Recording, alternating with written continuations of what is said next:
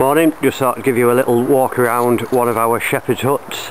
I've put a few online, but we built a lot more than is on YouTube, and mostly they're the painted ones, so I thought I'd show you one of our rustic ones.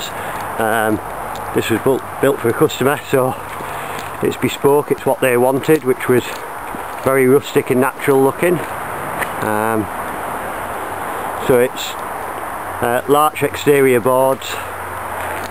I'll just show you this side as well, but this is a blank side, so there's not a lot to see there. So it's yeah, larch exterior boards.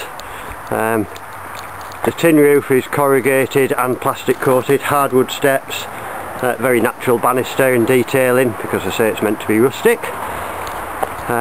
This one actually is going to be lived in, so hence it's got, let me just spin around this area, which is like a porch, seated area, some very natural hooks there, so this is where your wet boots and your wet jackets go.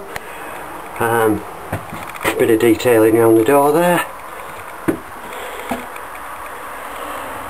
We'll come into here in a minute, that's the bathroom, I'll explain that in a minute. So front door is here, it's an antique door, glazed, reclaimed.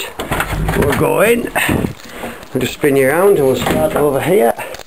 So, kitchen here, microwave of course, fridge freezer, rustic drawer unit, so reclaimed, I think that's a champagne crate, a potato crate and baskets, so that's all your storage.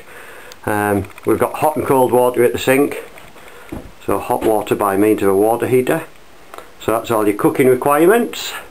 Log burning stove, it's a French enamelled stove, reclaimed again, double hot plates on the top, so you can do your kettle and your soup on there. It's also got an oven compartment, so you can do your stew in there, and the firebox is at the bottom. Feed it from the sides as well, so very safe, very easy to use. Stainless steel panelling of course. Bedroom, so that's a full size double bed, none of these daft little 4-foot caravan beds, it's a 4'6" double. Proper mattress and everything. The storage underneath there, so one of them baskets or a little plastic box on wheels. Additional storage again with the vintage baskets above the bed that you'll notice Christmas cards 2nd of January today. Little window out the back that opens of course. In the corner there, this is your shower, so just put some lights on in there. So that's a full wet room in essence, I hope you can see that. Full electric shower.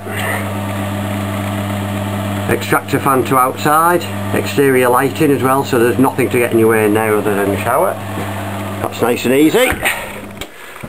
All your fan and electrics are accessed through the little hatch there, so it's simple.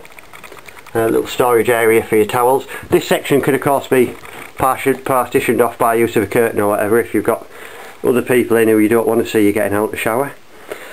Seating area, loads of space. There's a fold down table as well, so this becomes your dining area. And of course 3 great big double glazed windows, so you get, if you've got a view over a loch or the mountains or the beach, you get full use of it. So we'll go back outside, because out here this is your toilet. Now the reason it's outside and not in the main living area is because it's a composting toilet, and even though they don't smell, the customer was a bit worried about it, so we've got a very sparkly spangly composting toilet. Very easy to use. They don't smell at all as it happens. But there you go, we usually put proper toilets in, but in this case that's what the customer wanted, so that's what the customer got. So we'll just pop downstairs. So there you go. This wagon is, I think it's 20 foot by 8 foot, so it's a big old wagon.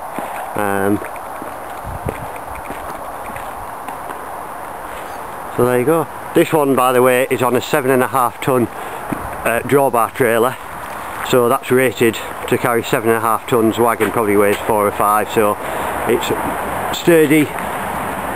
Well, it's over engineered for the job, to be honest, but full suspension, pneumatic tyres, meaning you can with the right vehicle you can tow it on the road, or with the wrong vehicle you can very easily move it around your own site. So there you go. If you want one building, give me a bell. or drop me an email with your requirements and we'll tell you what we can do. We've got quite a bit of work on at the moment, but towards the end of the year we might be able to fit something in.